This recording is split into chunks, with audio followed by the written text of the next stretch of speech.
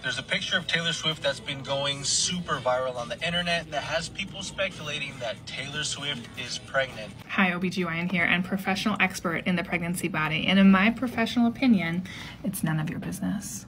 That's right, it's none of your business if Taylor Swift is pregnant. I thought we as a society had agreed upon that we were not going to comment on women's bodies. Like, I thought that we had agreed upon that. If you see a woman with a little fullness in her lower abdomen, you do not ask her if she is pregnant. I thought that we agreed upon that. We as a society, if we saw someone who had like a rounder abdomen, that's just their body shape, we don't ask them like if they could be pregnant. Even I, as an OBGYN, don't ask people if they're pregnant unless there is a baby coming out of their body. I have this discussion with my toddlers all the time, that we do not comment on other people's bodies.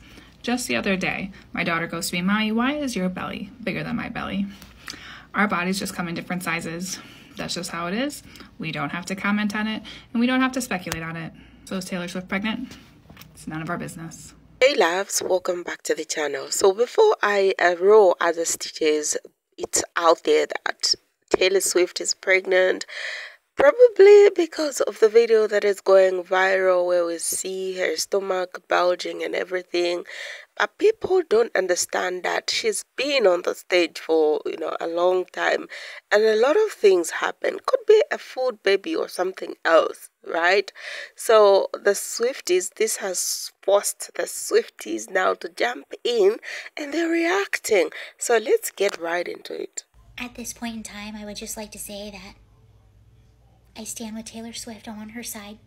How dare you make me stand with Taylor Swift? How dare you put me on her side? How dare you put me in a position where I have to defend her? But this is where we are. People are saying she's pregnant. I don't think she's pregnant. I think it's a food baby. And I happen to have that body type that if I gain an extra pound, 3 extra pounds, it goes to one area. And people think I'm pregnant. It sucks. It's true. So I am a very small girl. I'm very short. I don't weigh very much. And I'm very petite. I have very small bones. I just have a small frame.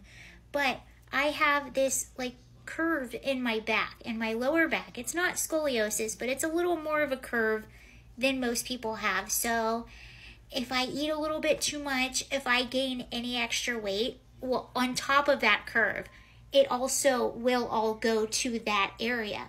Everything, all of it. So now I'm just kind of a skinny person who looks pregnant. And yes, I have been asked in public several times when I was a little bit more poofy if I was pregnant. One time, I was working at a restaurant as a server, so I already feel like a lowlife. I'm servicing you. I am your server. What can I get you? I will run and get it right now. And I was waiting on a family. It was about a family of 8 kids, parents, all that. And one of the parents asked me if I was pregnant and when I was due. And I was like, I'm not.